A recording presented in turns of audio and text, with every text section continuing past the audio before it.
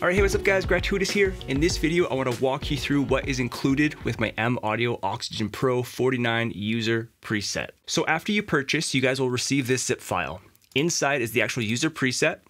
There is the MIDI script, which is free. I just included it here for convenience. And I also included an install video. So the install video shows you how to install the user preset. It shows you how to install the MIDI script. It also shows you how to install it inside of FL Studio and get everything up and running, okay? So by default, I'm just gonna load up just a random template that they give you, okay? So something over here. And you're gonna see that it loads like this. Out of the box, this does not work well with FL Studio. I had to go through, figure out how this keyboard can work good with FL Studio, and by purchasing my user template, everything's set up and it's good to go. All right, so for example, when we load up their default template, you can see it's blinking. That means that the tempo sync is set to internal. It needs to be set to external. All the colors are weird. If you go to the different banks, you can see that no colors change. And for me, it was just like, well, you always want some type of indicator to know where you are and how you're working. So for example, let me just load up the preset that you guys will be purchasing, and you're gonna see that it goes orange, okay? So this is the first bank, this is orange. The next bank, we have kind of a blue. The next bank is a green. The next bank is white.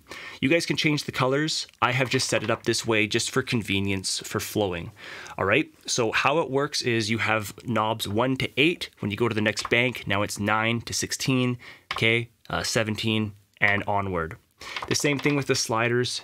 So as soon as you go to the next bank, now it becomes a different knob, now it becomes a different slider. One final thing I will let you know is this does not automatically set up the sliders for you inside of FL Studio. You still have to go and right click and go like link to controller, then you can set things up, okay?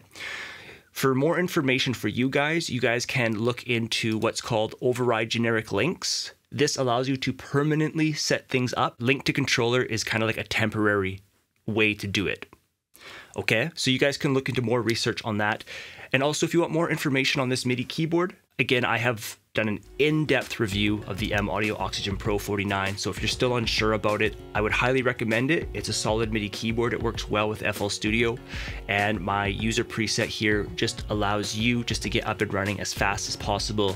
You don't have to do any figuring out. You guys can purchase the MIDI keyboard.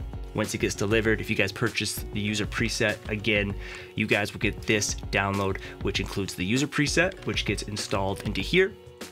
You guys will get the MIDI script, which allows you to set up all of your transport buttons. Again, the MIDI script is free. You can get that off of the ImageLine forums. I've put that on there. I wrote this MIDI script, but I include it here so that when you watch the video, everything's included.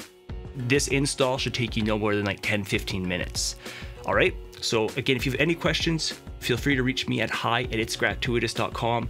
I hope you guys enjoy the M Audio Oxygen Pro 49. It's an awesome MIDI keyboard, and let me know if you have questions.